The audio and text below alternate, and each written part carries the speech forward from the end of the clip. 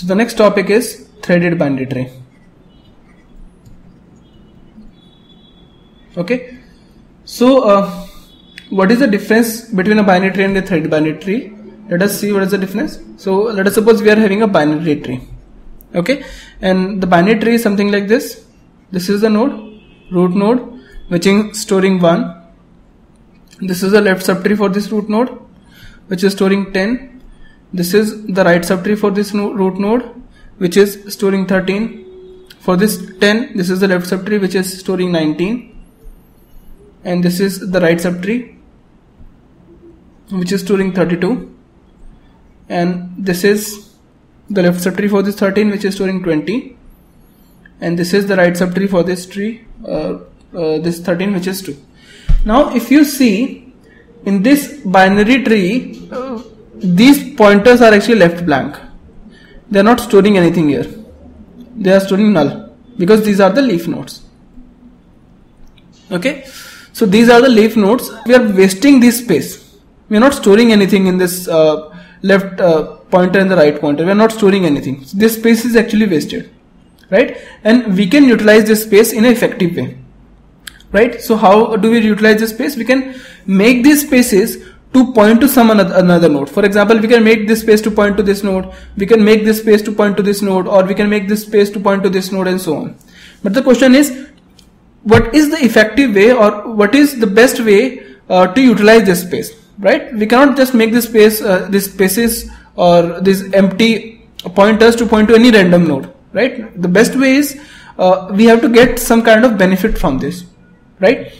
So to get the benefit from these free spaces, we created a concept of threaded binary tree. In this threaded binary tree, we are going to utilize these spaces. These spaces where we are storing null.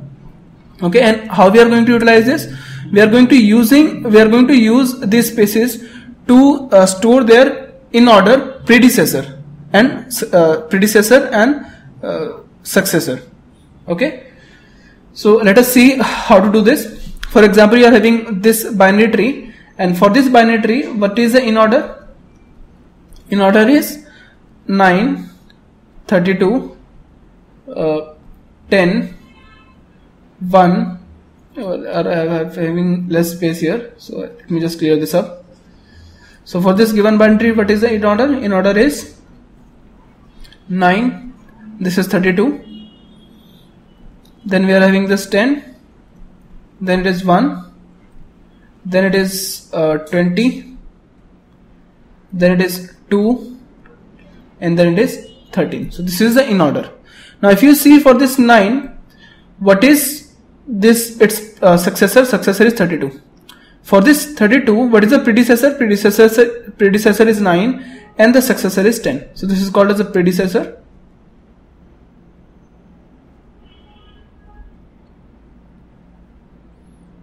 And this is called as a successor. Okay. Now for this 10, what is the predecessor? Predecessor is actually 32. And this one is the successor. For this one, this is the predecessor and this is the successor. For this 2, this is the predecessor and this is the successor. So what we are going to do is, in case of threaded binary tree, we are going to store the addresses of the predecessor and successor of a given node in this null spaces. So wherever we can find a null spaces, we can easily use this space to store the predecessor and the successor. Okay. So assume this is the binary tree. It is 1 and it is storing 10. Okay, it is 13. It is storing 9. It is storing 32. It is storing 20. And it is storing 2. Okay. Now in these spaces, if you see for this 9, the successor is 32. Therefore, here in this case, I am going to store. I've done a mistake. Here it should be, it is wrong. It is 9, 10, 32 and then 120, 13 and 2. So this should be actually the in order. So here I've done a little mistake. Okay. So for this 9, what is the successor is 10. Therefore this 9 should store the address of this node. For this 10, what is the successor? Successor is 32. So this 10 is not actually, these spaces are not blank, because we have to only use the spaces in the blank nodes. Okay, where the left subtree or the right subtree is blank. Okay, so we are going to check for this 32. Now if you check this 32, for this 32, the predecessor is 10 and the successor is 1, right? Therefore the predecessor is 10, therefore this point should point to this 10 and this point should point to this 1. Okay, now the next is 20. For this 20, the predecessor is 1 and the successor is 13. So it is going to point to this 1 and this next part is going to point to this 13. Right, for this 2, there is only one predecessor, which is 13. So this point should point to this part. Right, so this is threaded binary tree. Now if you see in this threaded binary tree, these spaces are still empty. This space and this space, they are still empty, and we have to identify how can we effectively use these spaces. Okay, so now let us see what is the structure of a threaded binary tree, and then we will see how we can utilize this space. Okay, so for this threaded binary tree, the structure looks something like this: struct threaded binary tree node. Okay, and it is containing struct threaded binary tree node star left, and it is containing int L tag. So we'll see what is a L tag, and there's R tag also, and it is containing int data, int R tag, and we are having struct threaded binary tree node star right. Okay, so this is the structure of a node for a threaded binary tree. Now if you see this structure, it looks something like this. There is a left part, there is a L tag, there is a data part, there is a R tag, and there is a right part. Okay, and this left part is going to store the address of the left subtree. This right part is going to store the address of the right subtree. Okay, now the question is why we are using this L tag and why we are using this R tag. Okay, so this L tag and R tag are only going to store two numbers, which is 1 and 0. So instead of int, you can even use a boolean variable or bool.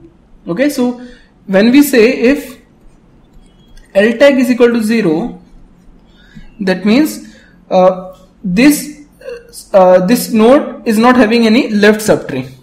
Okay, so if L tag is equal to, so if L tag is equal to 1, that means this node is having a left subtree.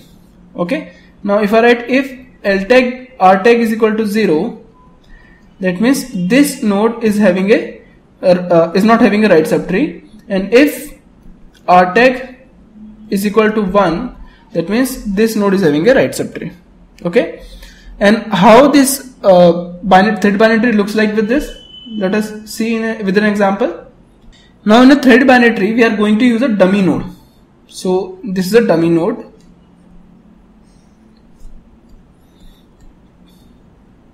Okay, for every node there is a left pointer, there is a L tag, there is a data part,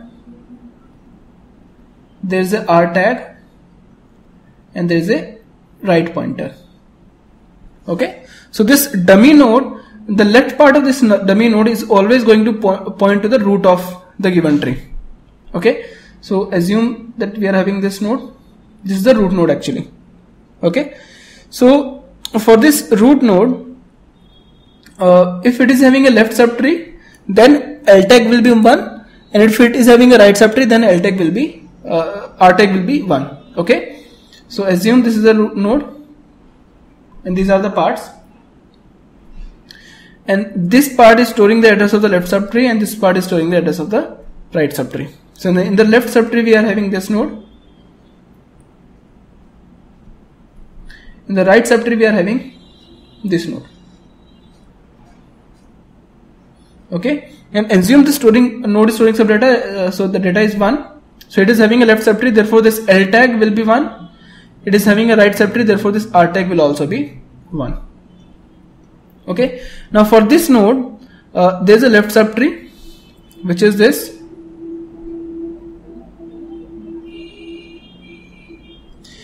and assume this node is not having a right subtree, and for this node there is a left subtree which is this, and there is a right subtree which is this.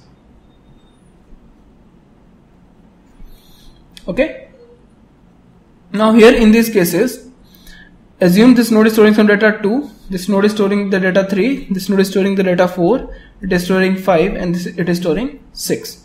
Now this node is having a left subtree, therefore the L tag will be 1, and it is not having a right subtree, therefore the R tag will be 0. For this node there is we don't have any left subtree or right subtree, therefore L tag will be 0 and the R tag will be 0, right? And for this node there is no left and right subtree, therefore the L tag will be 0 and the R tag will be 0. For this node also there is no left and right subtree, therefore L tag is 0 and the R tag is 0. Now for this node we are having both left and the right subtree, therefore L tag will be 1 and the R tag will be 1. Okay, so for this given tree you can see this is the data part. In every node this is the data part, right? Now for this given tree, if somewhere the R tag is or L tag is 0, then that node can point to a successor of that node or the predecessor of that node. Okay, now let us find what is the in order for this tree. The in order is, it will be 4, 2, 1, 5, 3 and 6. Okay, now if you see this 4, there is no predecessor for this 4, therefore in this pointer we are going to store the address of the dummy node. Okay, therefore it is going to point the dummy node. Now for this 4, the successor is 2, therefore this is going to point to this node, right? Now for this node 2, this L tag is actually 1 and the R tag is 0. So because R tag is 0, that means this space is empty, so we can utilize this space. So for this 2, the successor is 1, therefore this point is going to point to this node which is storing 1, right? Now for this node which is 5, the L tag is 0 and the R tag is 0, therefore this left pointer and the right pointer both are null.